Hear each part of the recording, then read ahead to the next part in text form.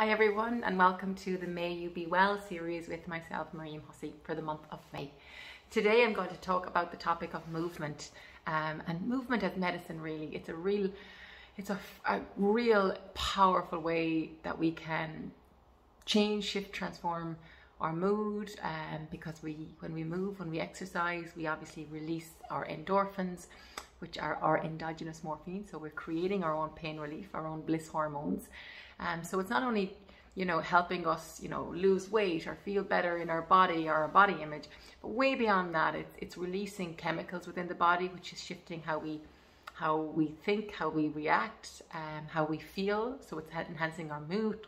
It's also going beyond that it enables us to release unexpressed or unresolved or undigested emotions. So one of the most powerful ways of moving emotion out of the body is through movement.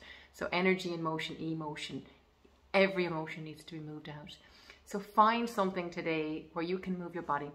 It doesn't have to be, a high intensity HIIT class for an hour.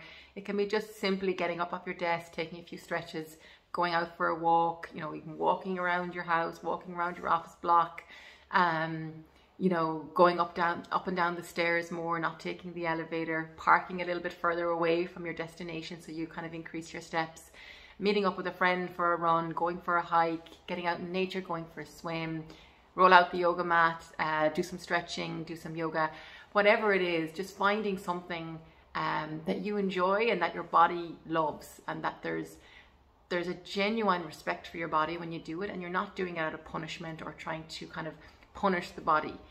We want to transform our relationship with our body through cherishing it and respecting it in a loving, kind way.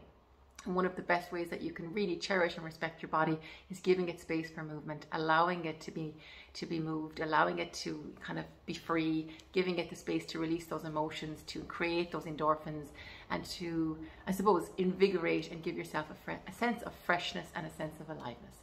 So I hope this helps today. May you be well and have a blessed and beautiful day.